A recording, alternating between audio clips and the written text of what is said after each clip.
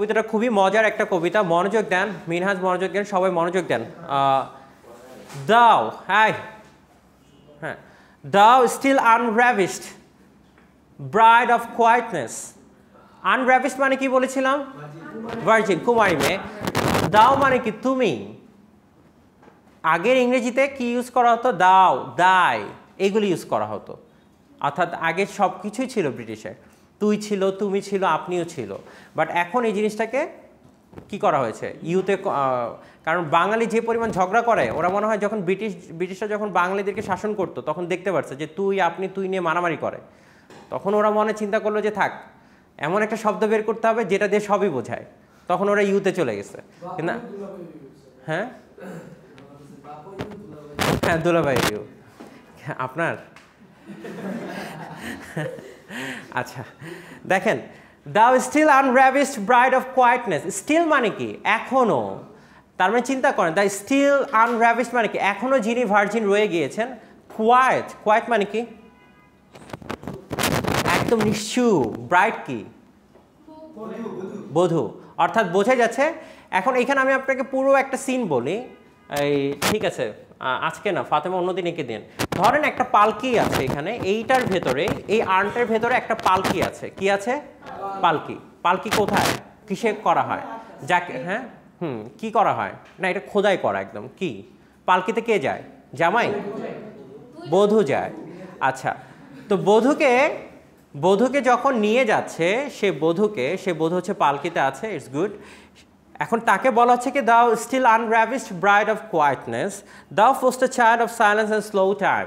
Foster child মানে কি? যে শিশুটাকে অ্যাডপ্টেড করা হয়েছে। মজার বিষয় হচ্ছে এইখানে আপনার যে ছবিগুলি দেখছেন, এই ছবিগুলিতে এটা তো একটা still picture, frozen picture, right? টাইমটাকে একদম ফ্রোজেন করে ফেলা হয়েছে, রাইট? সে ফ্রোজেন টাইমে দেখেন যেই আনরাভিশড ব্রাইড আছে সে সবসময় আনরাভিশডই থাকবে, আর যেই ফোস্টার চাইল্ড আছে, যে অ্যাডপ্টেড চাইল্ড, সেও সারা জীবন কী থাকবে? সেও শিশুই থেকে যাবে, সে কখন আর বড় হবে না। অর্থাৎ তার যে কেন শিশু থেকে যাবে? বিকজ আপনি চিন্তা করে দেখেন, এভরিবডি, আমরা সবাই কোনো না কোনোভাবে হচ্ছে উই বিকাম নস্টালজিক, যে আমরা সেই আগের শিশুবেলাটা যদি ফিরে পেতাম, রাইট? আপনি আবার সেই শিশুবেলাটা ফিরে যেতে চান এবং আপনি দেখেন খুব নস্টালজিক হয়ে যান সেই সময়টা, কিন্তু আপনি বললেন ফিরে যেতে পারেন না। পারেন না। কিন্তু দেখেন এই টাইমটা যখন এই আর্নের ভেতরে ফ্রোজেন করে রাখা হয়েছে, সে বললাম চাইলেই সে যে ওই যে ইনোসেন্সটা, সেই ইনোসেন্সটা সে এখনও ধরে রাখছে। সেই আনরাভিশড bride, she is still here. আবার যে সে ফোস্টার চাইল্ড, সেও কি ইনোসেন্স, সেও ওইভাবে আছে। তারপর দেখেন Sylvan historian who can does express. Sylvan historian কারা? যারা হচ্ছে ইতিহাস বর্ণনা করে, খোদাই করে বর্ণনা করে। বলা আছে ও এত সুন্দর করে বলতে পারবে না। ইরফাত মনোযোগ দেন, ও এত সুন্দর করে আমার মতো হিস্ট্রি বলতে পারবে না। আ ফ্লাওয়ারি টেল মোর সুইটলি। ফ্লাওয়ারি টেল মানে কি? বাচ্চারা কি শুনতে চায়? ফ্লাওয়ারি টেল। টেল মানে তো গল্প, ফ্লাওয়ারি মানে কি? রূপক গল্প, যেখানে শুধুমাত্র আপনার খুব মজার, যেখানে রাজা রানী থাকবে, হ্যাঁ, খুব আনন্দের একটা গল্প। সেই গল্প সে বলছে কি, সিলভান হিস্টোরিয়ানরাও এত সুন্দর করে আমার মতো বলতে পারবে না, যতটুকু পারবে হচ্ছে আমার কবিতা। ফাতেমা মনোযোগ দেন, যতটুকু পারবে কি? আমার কবিতা। আচ্ছা দেখেন, what leaf fringe legend haunts about thy shape of deities or mortals or of both in Tempe or the dales of Arcady? বলছে ওইখানে তিনি আবার দেখতে পাচ্ছেন যে ওইখানে পাহাড় আছে, মাউন্টেন্স আছে এবং সব টেম্পল আছে। টেম্পল মানে বোঝেন তো, মন্দির টাইপের জিনিসও আছে, সব কিছু ওইটার ভিতরে ডিজাইন করে ছবি আঁকা আছে। এবং সে বলছে কোন ঈশ্বর সেখানে থাকে, কারণ গ্রিকরা কি ছিল? প্যাগানিজম বিশ্বাস করতো। প্যাগানিজম মানে কি? যারা হচ্ছে মূর্তি পূজারী, ঠিক আছে, যারা হচ্ছে মূর্তি পূজা করতো। বলছে কোন ঈশ্বর থাকেন ওইখানে? বলছে যেই থাকুক সে কি ওই সময়ের যে ফ্রোজেন, টাইম ফ্রোজেন, সে ওখানে কি করছে? ফ্রোজেন হয়ে আছে, সে ওখানে পার্মানেন্ট একটা জায়গা পেয়েছে। তারপর সে বলছে what man R gods R this, what made is low, what mat pursuit, what struggle two escape, what pipes and টিম্ব্রেলস, what world ecstasy. এই যে পালকি নিয়ে যে যাচ্ছে না, তখন সে বলছে যে দেখো কি আনন্দ, দুইটা আনন্দ আছে। এক, আনরাভিশ যেহেতু ব্রাইড, যিনি জামাই আছেন, কি আছেন তার ভিতর কি? He is having a mad pursuit, মানে কি সে চেস করতেছে, কাকে চেস করতেছে? না, সে হচ্ছে কি তার যে ওয়াইফ, তার ওয়াইফ অর্থাৎ যে পালকি নিয়ে যাচ্ছে, সেও তো যাচ্ছে না, আর সে হচ্ছে সময়টাকে জাস্ট শুধু চেস করতেছে যে সে কখন হচ্ছে গিয়ে hill be getting together with his wife. কিন্তু মজার বিষয় হচ্ছে কিডস আপনাকে বলছে কি সেও সারা জীবন ওরকম দৌড়াতে থাকবে ওই টাইম ফ্রোজেনে, রাইট। আর সেই যে আনর্যাভিস ব্রাইড আছে সেও কি করবে, তার থেকে পলায়ন করতে থাকবে। কেউ কাউকে বললাম সে পলায় যাবে, একজন হচ্ছে দৌড়াবে সে যাতে ধরতে না পারে। যেমন ধরেন একটা বাঘ যখন একটা হরিণকে ধরতে চায়, ইমেজটা কল্পনা যদি করেন, দেখেন একটা বাঘ দৌড়াচ্ছে, আপনি টাইম ফ্রোজেন করে দিলেন, সে বাঘ সারা জীবন চেস করে যাবে আর সেই হরিণ সারা জীবন পলায়ন করে যাবে, কিন্তু কেউ কাউকে ধরতে পারবে না, রাইট। একজন হচ্ছে এসকেপ করার চেষ্টা করছে, আরেকজন কি করছে, এক্সট্রেসি, তার ভিতর আনন্দ যে সে হচ্ছে কি সে আজকে বিবাহ দিন তার, সে হচ্ছে তার ওয়াইফকে ধরবে, মানে সে আনন্দে। কিন্তু এই আনন্দ কখনো পরিপূর্ণতা লাভ করে না, আমরা দেখবো এখানে। দেখেন তারপর কি বলছে এরপর, দেখেন সে বলছে খুব মজার এই লাইনটা তো হচ্ছে কি একদম কথা বলেন না। দেখেন হার্ড মেলোডিজ আর সুইট, বলছে যা তুমি শুনেছো পৃথিবীতে তা কি শ্রুতি মধুর, খুবই সুন্দর, but those unheard R sweater, কিন্তু যা তুমি এখনো শোনোনি সেটা কি আরো বেশি সুন্দর। এখন দেখেন এখানে আরেকটা পিকচার আছে, যে পিকচারটাতে দেখাচ্ছে একজন বাঁশি বাজাচ্ছে। কি বাজাচ্ছে? বাঁশি বাজাচ্ছে। বলছে আমি যে বাঁশি শুনেছি সেটা কি সুন্দর, কিন্তু এই বাঁশিটা তো আপনি শুনতে পারছেন না, কিন্তু এই আনহার্ড মেলোডিসটা কি তার কাছে মনে হচ্ছে কি আরো বেশি সুন্দর। আপনি একটা জিনিস মনে, মানুষ যে জিনিসটা পেয়ে যায়, এই লাইনটার মিনিংটা হচ্ছে এইটা, things that you get is good, but things that you don't get still you R chasing after it, এবং সেটা নিশ্চয়ই আরো বেশি সুন্দর। যে জিনিসটা আপনি পৃথিবীতে পেয়ে যান, যে জিনিসটা মানুষ পৃথিবীতে পেয়ে যায়, সেই জিনিসটা দেখবেন তার কাছে কোনো, সেটা ভালো, গুড, সে পেয়েছে, কিন্তু সে যে জিনিসটা পায়নি, মিনহাজ মনোযোগ দেন, যে জিনিসটা সে পায়নি সেই জিনিসটা কি আরো বেশি সুন্দর, সে ওটার জন্য আরো বেশি চেজ করে, রাইট। যদি সহজভাবে বলি কথাটার মিনিং, আপনি পৃথিবী যেটা দেখছেন, এই পৃথিবী এটা কি সিন ওয়ার্ল্ড, সিন মানে কি যে আপনি দেখছেন, but what about the unseen world is more beautiful. Clear? বুঝতে পেরেছেন? যা আপনি দেখেন it's beautiful, and the things that you don't see কি মোর বিউটিফুল।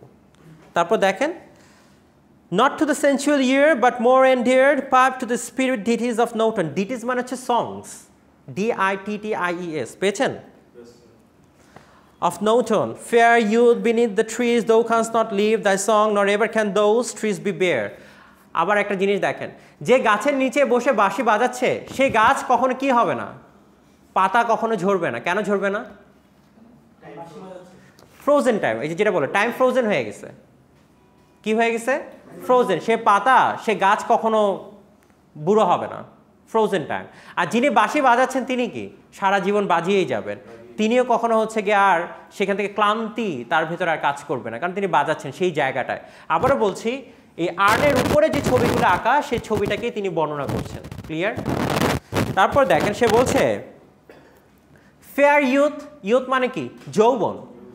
তো সে বলছে যে এই যৌবন, এই যে যৌবনে আছে তিনি বাঁশি বাজাচ্ছেন, তিনি সারা জীবন এই যৌবনেই থাকবেন, তিনি কখনো বৃদ্ধ হবেন না। বুঝতে পেরেছেন? তারপর সে কি বলছে, দো উইনিং, দেখেন এই পরের লাইনটা, বউ লাভার নেভার নেভার কান্স দাও কিস। বলা আছে যে সাহসী লাভার সে কি চাচ্ছে, সে তার প্রিয়তমাকে কি করবে, কিস করবে। বলছে তুমি কখনো কিস করতে পারবা না, because she is flying away, she is trying to escape, আর তুমি শুধু দৌড়িয়ে যাচ্ছ। তখন তিনি কথাটা বলছে কি, দেখেন তুমি আফসোস করো না, কেন শি ক্যান নট ফেড, কারণ সে তো ওই জায়গাটা থেকে চলে যাচ্ছে না। কিন্তু দেখেন পৃথিবীতে আমরা যে জায়গাটা বসবাস করি, আপন মনোযোগ দেন, ঘুমান কেন আপনারা এত, she can not fade. Say fade মানে কি বিলুপ্ত হয়ে যাওয়া, ধ্বংস হয়ে যাওয়া। কি হয়ে যাওয়া? ধ্বংস হয়ে যাওয়া। বলছে শি ক্যান নট ফেড, বলছে তুমি আফসোস করো না, কারণ কি সে কি হবে না, ফেড হবে না, সে কোনোভাবেই ফেড হবে না, কারণ সে টাইম ফ্রোজেনে সে আছে। কিন্তু যদি টাইম ফ্রোজেন না থাকতো সে কি হতো, কুড হ্যাভ বিন ফেডেড, সে তো চলে যাবে। Forever will thou love and she be fair, বলছে তুমি সারা জীবন তাকে ভালোবাসতেও পারবে এবং সে কি থাকবে সবসময় ওই যৌবন বয়সেই থাকবে। she will never go, হ্যাঁ হ্যাঁ এটাই পিছে পিছে দৌড়াতে থাকতে হবে। সেই জন্যই বলছে আপনাকে what mat pursuit what struggle two escape. একজনের কাছে হচ্ছে কি পাগলের মতো সে চেস করে যাচ্ছে, আরেকজন পাগলের মতো কি পলায়ন করে যাচ্ছে। আপনার মধুর। তারপর দেখেন happy happy বাউস that cannot shade. বাউস মানে কি গাছের যে ডালপালা, সে বলছে যে সেটাও কখনো শেড হবে না, ঝরে পড়বে না। You leaves not ever bit the spring at you. বলা হচ্ছে তুমি আফসোস করো না, কারণ তোমার এই গাছের যে বসন্তের, তোমার জীবন থেকে বসন্ত কখনো বিদায় নিবে না। কি নিবে না? কখনো তোমার জীবন থেকে বিদায় নিবে না বসন্ত, সারা জীবন তুমি বসন্তকালেই থেকে যাবা।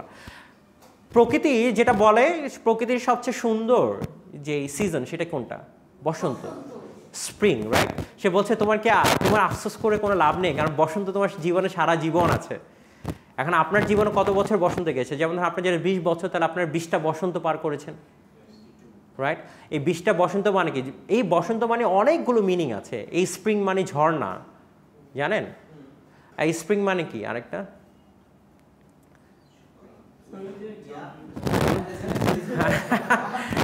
হ্যাঁ ঠিক আছে, রাইট। আরেকটা স্প্রিং কি আছে?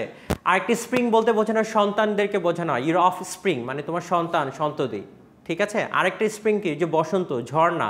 আবার এই স্প্রিং মানে হচ্ছে সময় বোঝানো হয়। আমি বলি যে I am having the best spring of my life, মানে আমার জীবনের সবচেয়ে ভালো সময় পার করছি আমি। অর্থাৎ এই স্প্রিংয়ের অনেকগুলো মিনিং আছে, যেভাবে the way you use it. But এখানে কি বলছে? অ্যাডিউ মানে কি? বিদায়। বলছে তোমার জীবন থেকে কখনো বসন্ত বিদায় নেবে না। Forever piping songs, forever new, more happy love, more happy, happy love. বলা আছে যে তুমি যে সংটা প্লে করতেছো সেই সংটা সারা জীবন এখানে বাজতেই থাকবে। It's not going to be tired. আর যে রাখাল সে বাঁশি বাজাচ্ছে সেও কি হবে না কখনো? এক্সস্টেড হবে না, because he is frozen. তারপর দেখেন forever warm and still to be enjoyed, forever panting, forever young, all breathing human passion, far evolve, that leaves the heart high, sorrowful and cloyed, a burning forehead and a perching tongue. Who are these coming to the sacrifice?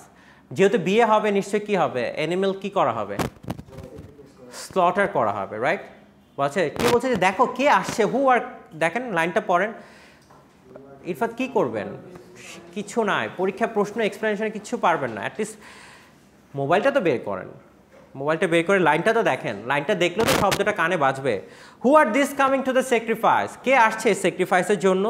Two what green alter O mysterious priest list দাও the heifer lowing at the skies. বলেছে তুমি ওই priest আসছে, priest এসে কী করবে? আমরা যেরকম কোরবানির সময় কাকে নিয়ে আসি? ইমাম সাহেব যে যিনি জবাই করে তাকে নিয়ে আসি, তাদের প্রিস্ট আসছে। কষাই নিয়ে আসেন আপনারা? কষাই দিয়ে জবাই করেন? আচ্ছা, আপনি কাকে? আচ্ছা আচ্ছা, দেখেন সে বলছে ও মিস্টেরিয়াস প্রিস্ট লিস্ট দাও the heifer lowing at the sky. বলেছে ও প্রিস্ট তুমি কি করো? এই অ্যানিমেলটাকে লিড করো। এবং হেফার মানে কি বললাম? গরু। এটা আরেকটা মিনিং হচ্ছে কাউ। হ্যাঁ, আরেকটা মিনিং শিখলেন আর কি। সবসময় এখন গরুকে আর গরু বলেন না। এখন আপনি যদি কোথায় যেয়ে বলেন I am here two purchase a heifer, বলবেন থাপড়ায় কানে লড়েছে, গরুকে গরু না বলে আবার হেফার বলতে আসছে। যাই হোক, but this is another meaning. হ্যাঁ, আচ্ছা, তো এখন ধরেন সে তাকে বলছে যে দেখো যে হচ্ছে কি আকাশের দিকে তাকিয়ে আছে, যে গরুটা, বলছে তুমি আসো, গরুকে কি করো? জবাই করো। এখন সে একটা মজার লাইন বলছে, কি বলছে জানেন? এই প্রিস্ট এই গরুটাকে কখনো জবাই করতে পারবে না। পারবে? গরুটাকে জবাই করতে পারবে না। আর গরুটা সারাক্ষণ ওই আকাশের দিকেই তাকিয়ে থাকবে, রাইট? যেহেতু টাইম ফ্রোজেন, টাইমটা কি ফ্রোজেন। এবং সে বলছে and all her silken ফ্ল্যাঙ্কস with garland dressed. Silken ফ্ল্যাঙ্কস মানে হচ্ছে কি যে এইজ থাকে একদম লেজ, সিল্কেন মানে কি সিল্কের, তার যে রেশমি চুল, অর্থাৎ লেজের যে রেশমি সেটা বর্ণনা বলছে। যে এই যে ফ্ল্যাঙ্কের যেটা আছে গার্ল্যান্ড ড্রেস, বলছে তার গলায় আবার কি আছে? একটা যেটাকে জবাই করবে তার গলায় আবার কি আছে? মালা আছে। বলছে এই গরু, এই গরুটা এটা সারা জীবনে তার গলায় মালা পরানো থাকবে, এবং তার যে লেজ যেটা সুন্দরভাবে দুলছিল সেই জিনিসটা টাইম ফ্রোজে সারাক্ষণ দুলতেই থাকবে। আর ওই প্রিস্ট অপেক্ষায় করবে যে কখন তাকে কি করবে? স্লটার করবে, ও অপেক্ষায় থাকবে আর ও আনন্দে থাকবে আকাশের দিকে তাকিয়ে। কেন, আপনার ইচ্ছা? আচ্ছা, এটা আপনি চাইলে আঞ্জুমান ফাতেমাকে দিয়ে স্কেচ করায় নিতে পারেন, ও পারবে।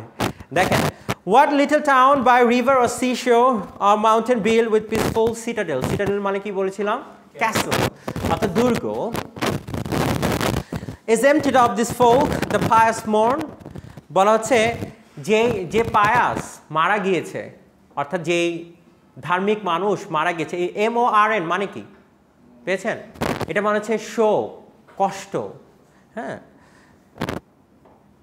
মর্ন, এটাকে আবার ওই যে আপনারা পড়েছেন না, আপনারা তো পড়ার কথা, এলিজাবেথিয়ান মেটাফিজিক্যাল পোয়েট্রিতে পড়েছিলেন না, the good morrow, good morrow হচ্ছে দ্য গুড মর্নিং, রাইট? তারপর হচ্ছে MO, এটা কি আছে MORN, বাট এটার এখন আপডেটেড স্পেলিংটা হচ্ছে MOURN, বুঝতে পেরেছেন সেই মর্নটা। আচ্ছা, ওইখানে তো একটা লাইন ছিল যে বিদায় বেলায় কেঁদো না, একটা লাইন ছিল ওইখানে। আচ্ছা, what little town by river or seashore or mountain built with peaceful citadel is emptied of this folk the pious mourn, বলছে যেই ধার্মিক ব্যক্তি মারা গিয়েছে তার জন্য যে মানুষগুলো হাহাকার করছে, কি করছে, হাহাকার মানে কষ্ট করছে, বলছে সময়ের ধারে সেও ওই কাজটাই করতে থাকবে, বিকজ এটা তার রিফিল হবে না, হবে। তারপর সে কি বলছে, and little town thy streets forevermore will silent be and not a soul to tell why thou art desolate can ever return, বলা হচ্ছে যে ব্যক্তিটা মারা গিয়েছে, কি করেছে, মারা গিয়েছে, মৃত্যুর পরে কি হয়, আফসোস করে না মানুষ, কি করে, আফসোস করে যে মানুষটা ভালো ছিল আর কখনো ফিরে আসবে না, এটা বলে না। তো সে বলছে যে ব্যক্তি মারা গিয়েছে, বলছে যে ওই যে যারা হচ্ছে সেই শবযাত্রায় যাচ্ছে তারা কখনো আফসোস করে এই কথাটা বলতে পারবে না, কারণ তারা তো ফ্রোজেন হয়ে গেছে। আফসোস করার যে তাদের যে আফসোস করার সময়টা, সেই জিনিসটা আর পাচ্ছে না তারা। তারপর সে কি বলছে, ও attic shape, please please, O attic shape, fair attitude with breed of marble man and maidens overwrought with forest branches and the trodden weed, thou silent form dome tease us out of thought as does eternity cold pastoral, when old age shall this generation waste, thou shalt remain in midst of their owe, of other owe than ours, a friend to man to whom thou sayest, beauty is truth, truth is beauty. That is all you know on earth and all you need to know. বলা হচ্ছে যে generation after generation কি হবে, ওই যে ওই জায়গাটায় সে বলছে জেনারেশন আফটার জেনারেশন কি হবে, ওয়েস্ট হবে, জেনারেশন আফটার জেনারেশন হচ্ছে বৃদ্ধ হবে মানুষ, কিন্তু যে একটা কথা কখনো বৃদ্ধ হবে না, যে একটা কথা কখনো হচ্ছে মানুষের মুখ থেকে সরবে না, সেটা কি কথা, সত্যই সুন্দর, সুন্দরই কি সত্য। এবং সে বলছে এই পৃথিবীতে যদি তুমি বাঁচতে চাও, তুমি যদি এই একটা কথাই জানো, সিম্পল, পৃথিবীতে আর তোমার কিছু শিখা লাগবে না, সত্যই সুন্দর, সুন্দরই কি সত্য। এখন আসেন, এই পুরো কবিতাটা জুড়ে যেহেতু জন কিটস নিজেই মারা গিয়েছিলেন 25 বছর বয়সে, কত বছর বয়সে, 25 বছর বয়সে। সো এই 25 বছর বয়সে যেহেতু তিনি মারা যান, তার ভেতর একটা কষ্ট তো নিশ্চয়ই আছে। কি কষ্ট সেটা বলেন? বেঁচে না থাকার কষ্ট, কারণ তিনি জানতেন যে তিনি খুব কম বয়সে মারা যাবে, কারণ তিনি অসুস্থ ছিলেন। এখন তিনি, আপনি চিন্তা করেন, সে বললাম প্লেটোনিক যে দর্শন, কি পড়েছিলাম, প্লেটোনিকের কোনটা পড়েছিলাম, প্লেটোর theory of form. Theory of ফর্মে কি ছিল, real is not equal to reality. এবার আসেন লাইনটা কানেক্ট করেন, হার্ড মেলোডিজ আর সুইট, এটা রিয়েল, রাইট? বাট রিয়েলিটিটা কি, আনহার্ড মেলোডিজ আর সুইটার। পেয়েছেন? The real is not equal to reality. আপনি বাস্তবে যা দেখেন সেটা কি সুন্দর, খুবই ভালো লাগে আপনার কাছে, কিন্তু যে জিনিসটা রিয়েলিটি যেটা আসতেছে সামনে সেটা কি আরও সুন্দর। যদি বলেন এই যে বাস্তব জীবন সেটা কি ভয়ঙ্কর, তাহলে বাস্তবতা যেটা সামনে আসতেছে সেটা কি আরও ভয়ঙ্কর। বুঝতে পেরেছেন? অর্থাৎ তিনি এটা কানেক্ট করেছেন এখানে। এবার আসেন, তিনি আরেকটা দর্শনে বিশ্বাস করতেন, সেটাকে বলা হচ্ছে প্লেটোনিক লাভ। কি বলা হয়? প্ল্যাটোনিক লাভ। প্ল্যাটোনিক লাভ হচ্ছে এমন একটা দর্শন যেখানে তিনি বোঝান যে পৃথিবীতে সমগ্র পৃথিবীতে মানুষ যে আছে মানুষের ভেতর যে ভালোবাসা আছে সেটার ভেতরে যে বায়োলজিক্যাল যে নিডটা সেটা হচ্ছে অপশনাল, মানে সেটা কখনো থাকতেই পারে না। মানুষের ভেতর যদি এই বায়োলজিক্যাল গ্র্যাটিফিকেশন থাকে, অ্যাট্রাকশন থাকে, সেটা হচ্ছে সম্পূর্ণ কি মানে এটা কখনোই থাকতে পারে না। প্ল্যাটোনিক লাভ হচ্ছে এমন একটা লাভ, সেটা হচ্ছে শুধুমাত্র মন থেকে মনের সম্পর্ক, যেটাকে আমরা বলি হচ্ছে কাইন্ড অফ যে নন ফিজিক্যাল লাভ। কি লাভ? নন অশরীরীয় ভালোবাসা যেটাকে বলি। যাই ডিফাইন করেন, যদি ফাজলামি করে ডিফাইন করে থাকেন তবুও মনের ভালোবাসা, যদি সিরিয়াসলি ডিফাইন করে থাকেন তবুও সেটা হতে পারে। এখন দেখেন, তখন তিনি একটা উদাহরণ দিয়েছেন এটা যুক্তিটাকে স্থাপন করার জন্য। তিনি বলেছেন যখন মানুষ জন্মগ্রহণ করে একটা মায়ের কোল থেকে, যখন সে বের হয়, এই নুরুন্নাহার ঘুমায় না, যখন সে তার মায়ের পেট থেকে বের হয় তখন সে কি করে? আপনি তাকে কি করেন? নাড়ি কাটেন, রাইট? কাটেন না? ভেইনটাকে কি করেন? তার যেই সেটাকে যখন আপনি কাটার পরে কী করে? তাকে বিচ্ছেদ করা হয়, রাইট? তার মানে কি তার যে ফিজিক্যাল যে অ্যাটাচমেন্ট ছিল সেটাকে আপনি কী করেন? ডিট্যাচড করে দেন। কিন্তু তখন তিনি প্রশ্ন করে, এই ডিট্যাচমেন্ট করার পরেও কি সে মায়ের ভালোবাসা কি সন্তানের প্রতি কোনো কমতি থাকে, নাকি সেই সন্তানের ভালোবাসা তার মায়ের প্রতি কোনো কমতি থাকে? অর্থাৎ এই যে ফিজিক্যাল যে একটা ডিট্যাচমেন্ট, তবুও কি আছে? তার ভালোবাসা এক্সিস্ট করে। তখন তিনি এটা প্রমাণ করতে চেয়েছেন যে মানুষের ভেতর যে ভালোবাসা সেটার জন্য কোনো ফিজিক্যাল এক্সিস্টেন্স অথবা ফিজিক্যাল যে বিউটি অথবা যে প্রায়োরিটি সেই জিনিসটার প্রয়োজন হয় না। এবং কিডস নিজেও এই দর্শনে বিশ্বাস করতেন, এবং সেই জন্য তিনি বলছেন যে হোয়াট ওয়াইল্ড এক্সটেসি, দেখেন ওইখানে চেস করতেছে, রাইট? ওইখানে একজন আরেকজনের পিছনে চেস করতেছে, বাট ওরা যে ফিজিক্যাল যে মিটিং সেটা কখনোই হচ্ছে না। বুঝতে পেরেছেন? অর্থাৎ সেই তার দর্শন দ্বারা তিনি বুঝিয়ে দিলেন যে স্টিল যে সে তারপরও হ্যাপি, ও হ্যাপি হ্যাপি লাভ বলছে, তারপরে তোমার ভালোবাসা খুব সুখের ভালোবাসা। কেন?